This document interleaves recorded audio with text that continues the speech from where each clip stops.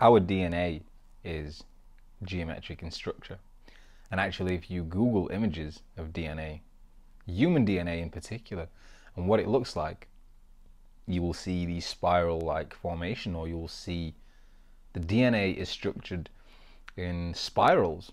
Now, why is this? Or what is interesting about this spiral-like formation? Well, it's geometric in nature, and that's the design of our DNA. But why does our DNA travel in spirals?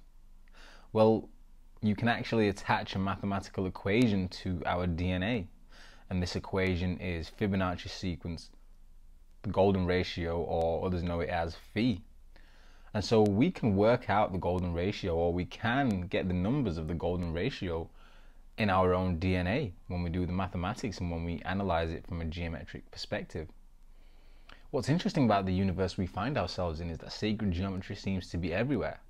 And when we are talking about the universe being one, or humans being one with the universe and not separate from anything, human beings actually being the infinite creator of the universe, or God, then it's interesting to mention that DNA is geometric, because if sacred geometry is everywhere and our DNA is geometric, that literally means we are merging with our reality. We are part of our reality. We are not separate from it.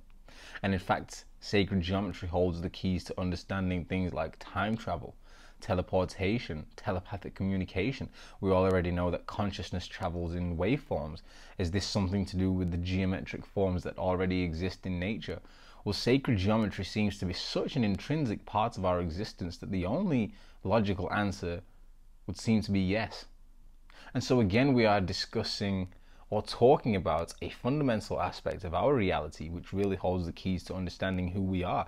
If we are able to understand that DNA is geometric in nature and we can attach mathematical equations to it, can we then use geometry or sacred geometry to find ways to heal our DNA, find ways to heal illnesses and diseases that we may acquire? Well, sacred geometry certainly seems that powerful. And what's even more interesting is that we have already seen the human body heal with sound frequencies, harmonic frequencies. We know that harmonic frequencies like 432 Hertz are really good for the human body and good for health. Why is this? Well, these harmonic frequencies can produce geometric structures in the ether, in the universe, in time-space or space-time. And so yes, we have already seen sacred geometry healing the human body, healing DNA through sound frequencies. And so what else can we do with sacred geometry for the human body, especially for human evolution?